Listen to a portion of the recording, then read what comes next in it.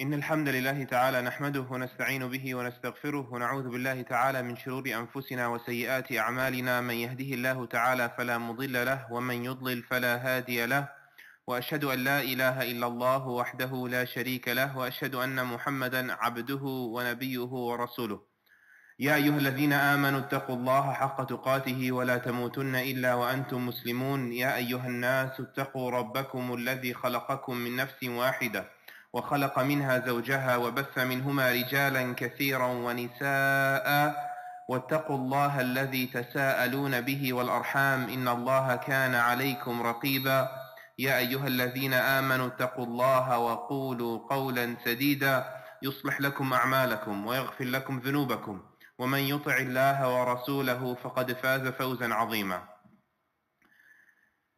After praising Allah Azza wa Jal, while admitting that we can never praise Him to the extent that He deserves, and testifying that none is worthy of our worship and our devotion but Allah alone without any partners, the King of Kings subhanahu wa ta'ala, and that the Prophet Muhammad sallallahu alayhi wa alihi wa sallam was in truth His Prophet and His Messenger, and the seal of revelation to this world before the coming of the hour.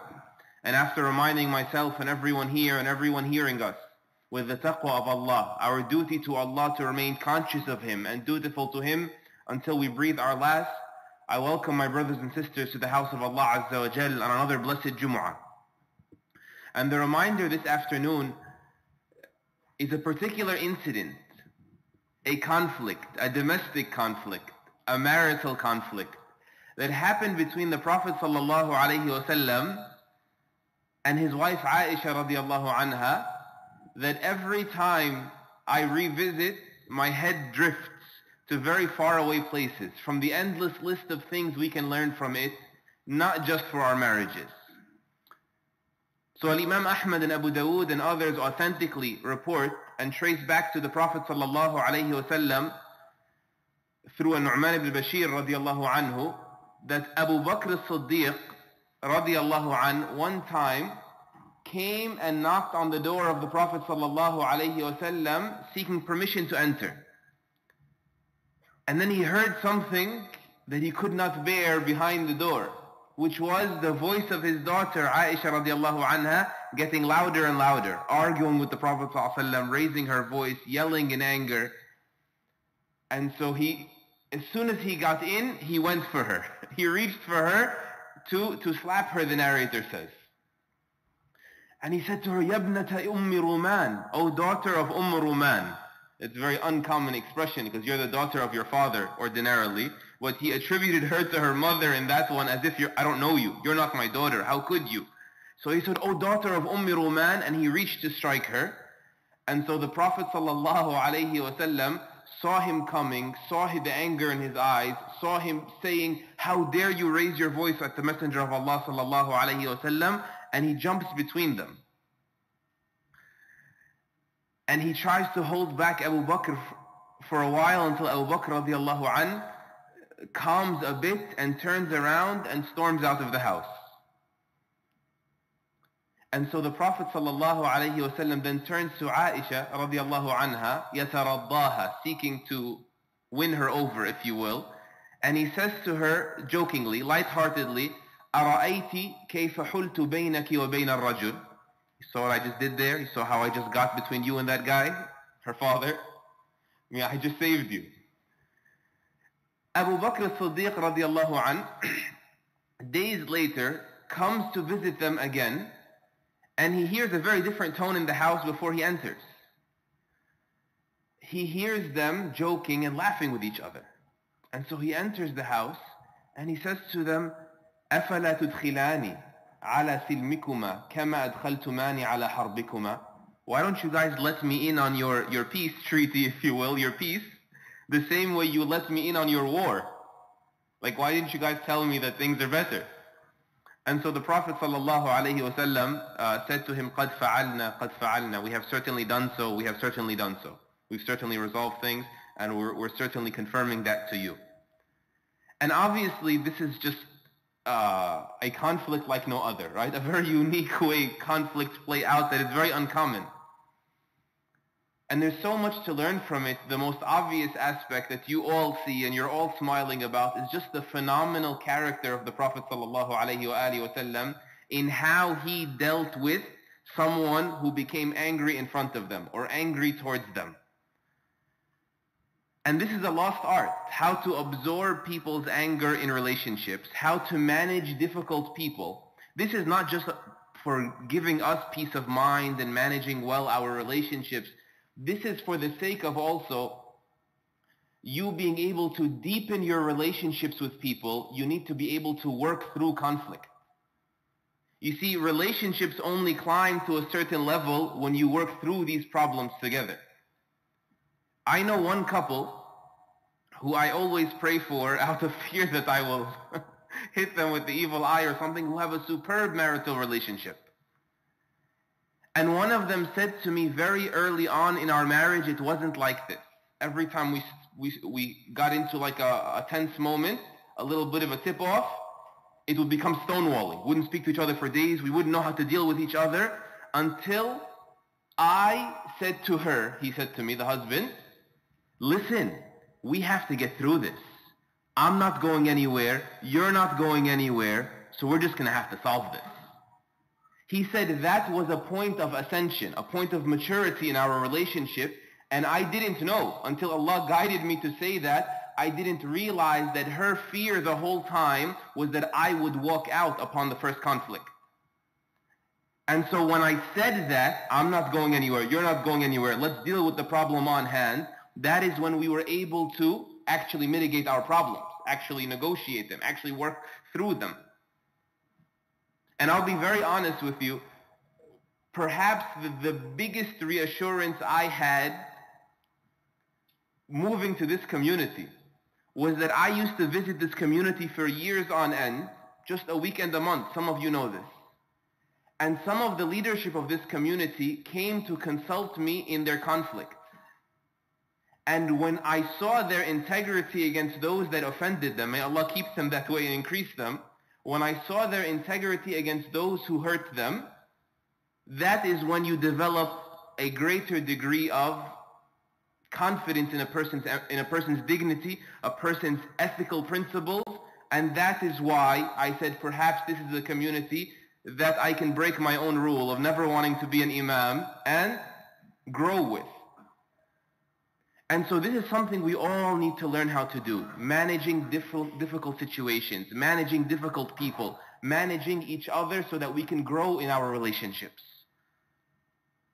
You know, also think about the fact that Aisha radiallahu anha was raising her voice on the Prophet sallallahu alayhi wasallam. You know, of the things that my head always drifts to is not just the fact that she should not have done so, but it's also the fact that this is not the Aisha that so many critics of Islam try to paint in our heads. They make it look like it's some sort of abusive relationship where this young girl was taken advantage of, wal-'iyadhu billah, to the end of that story that I'm sure most of you, if not all of you, have heard. Look at the confidence of this woman, right? Look at how she can talk back to, and this is not justifying this at all, right? We don't want conflict in our homes at all. But the fact that she was reassured enough to put her guard down, which obviously led to some adverse effects sometimes, and the Prophet ﷺ let her and helped her work through that time and time again. You know, like, forget the numbers and the age of the marriage differential and all this stuff. Aisha radiallahu anha was a woman of great strength, a woman of great confidence. A woman, she was not a girl. You know, even the Sahaba radiallahu ta'ala anhum, the most intimidating of them, were spoken back to by Aisha radiallahu anha. In fact, one of our scholars, Imam al-Zarkashi rahimahullah, has an entire book called Al-Ijaba fi iradi mastadrakathu Aishatu ala al-Sahaba. Basically, it's a documentation of all the times Aisha spoke back to Umar, spoke back to Abu Musa, spoke back to Sa'ad, spoke back to so-and-so and so-and-so. This hadith helps you realize that the relationship there was not the relationship of, wal-'iyadhu billah, exploitation, inferiority, trauma, or otherwise. Show me all of the traumatized young boys and girls in the world who had traumatizing childhoods as they try to picture Aisha or depict her. What have they produced? Aisha was a great woman of great confidence, of great knowledge, all because she had the ease to say to the Prophet ﷺ, ask him and inquire, and what the other Sahaba could not. You know, another great lesson here is the humility of the Prophet ﷺ seeking to please Aisha. When Abu Bakr walks out and the Prophet ﷺ tries to please her and say, they were just fighting, right? Say to her, you saw how I protected you, like you owe me one. If the whole world were upset at the Prophet ﷺ, would that do him any harm? Allah Azza wa Jal would defend his Prophet against the entire planet. But for him to go out of his way to seek the pleasing of his wife shows you the great security he had as a husband and the great humility he had as a human being, which so many of us lack. You know, to the point that the Quran itself told the Prophet ﷺ, don't give in too much because this may be misunderstood as legislation by your following. Right? Allah Azza wa Jal said to the Prophet ﷺ, لِمَ تُحَرِّمُ مَا أَحَلَّ اللَّهُ لَكَ. Why do you restrain yourself from things that Allah made permissible? When Aisha and Hafsa were jealous of Zainab in another incident, that she was the only one that could afford to serve the Prophet ﷺ honey, they kind of agreed that whenever he would come from Zainab's house, having eaten honey, that they can't afford to serve him, they would cover their mouths as if, what's that smell? And so out of consideration for Aisha, for Hafsa, he said, I will never eat honey again. What he loved, he stepped down from to appease Aisha and Hafsa. And so Allah Azza wa Jal had to tell him, no, not there. Do not do that because you're the legislator. You are perceived as the one who speaks on behalf of Allah. If you stop eating honey, people will think honey is haram, will think honey is unlawful. So Allah said to him, why do you refrain from what Allah made halal for you? تَبْتَغِي مَرْضَاتَ أَزْوَاجِكَ, seeking by that the pleasure of your spouses. Someone that's very egotistical perhaps can stick to that phrase, don't seek the pleasure of your spouses, where all Allah Azza wa Jal was really doing here was, don't overlook the fact that you're not like any ordinary husband. You may actually need to hold back a little bit for the sake of everyone else. Whereas everyone else should never feel so insecure or so arrogant they cannot give room to their family members or their community members and appease them, meet them halfway or more. May Allah grant us and you the humility of our Prophet sallallahu alayhi wa sallam. Allahumma ameen. أقول قولي هذا واستغفر الله العظيم لي ولكم.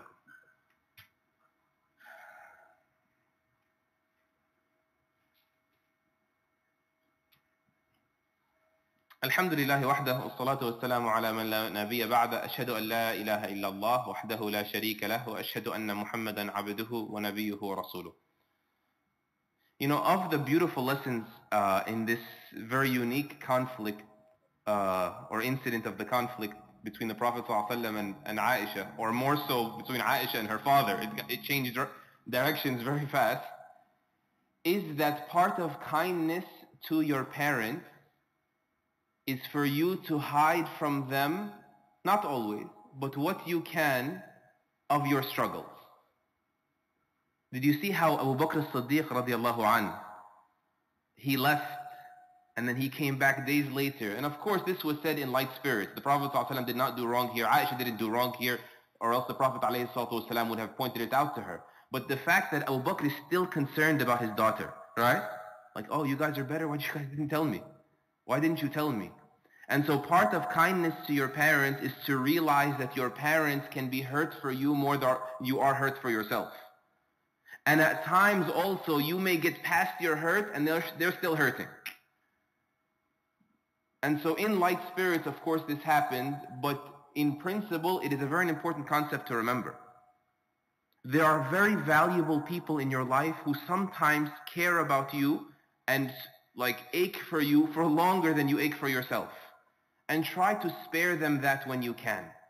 You know, for example, in the age of very shallow, superficial social media relationships, we confuse between the value of someone who gives us of their free time. They throw us a like here or a text message there, give us of their free time, and the people in our life who time and time again, they free up their time for us. They stop on a dime to serve us. They always make themselves available for us. They allow us to climb out of our ditches and our meltdowns on their shoulders. You cannot confuse between these two. These people, we must value and cherish them and not be like that person who always turns away the moment the problem is solved. We do that a lot.